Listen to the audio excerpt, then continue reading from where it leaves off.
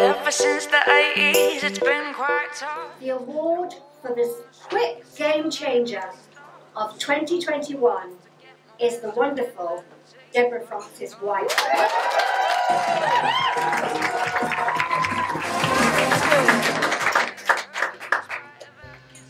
Thank you so much.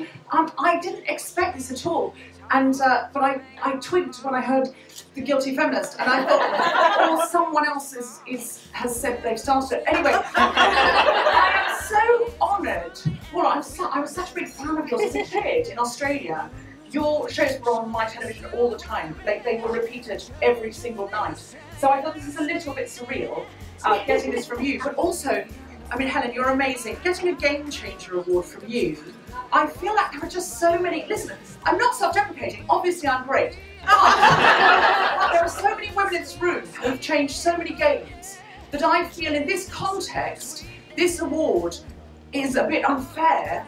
I'm not saying I haven't changed any games, but I'm just saying other people here have really seriously changed hardcore games and and they just, I think every generation comes through and changes the game for the one underneath them. And so I'm looking at, you know, Kathy Lett here, who's, I mean, I was raised in Australia, and I just, you know, you were this sort of icon for me. So I just feel like